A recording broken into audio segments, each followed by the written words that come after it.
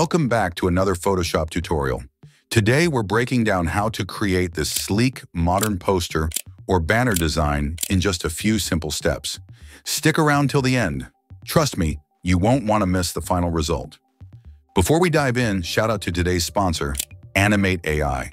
Imagine having an AI tool that literally crafts entire videos from a single text prompt. It may be animations, stories, you name it. Just visit their site, type your idea in a few sentences, and choose between auto or manual mode for better control. Switch to manual to customize settings like scene count, duration, and visual style.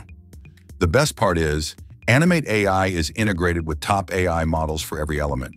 GPT for text, Midjourney for images, and Kling for video.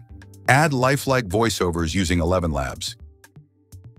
Hit enter and watch the magic unfold. The AI builds your story, generates characters, multi-view images, storyboards, and video clips, then stitches it all into a professional video. Whisker's stomach growled with hunger as he devised a plan. The duck's quack was louder than Whisker's expected, leaving him bewildered. Sometimes, fortune smiles when you least expect it. Check the link in the description for more info and use this coupon code for 10% discount. All right, let's get into the tutorial. Start by creating a vertical Photoshop document. Add a new layer. Fill it with bold red. Create a clipping mask. Keep the background color white, then grab the brush tool and click a few times on canvas to create subtle highlights for the subject. Next up, let's add our subject. I'm using this Porsche car image. Pro tip, use a single color subject like this red car to blend seamlessly with the background.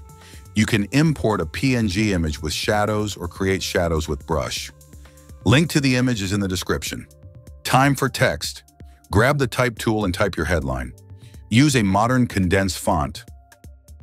I'm obsessed with Droid 1997. The link will be in the description.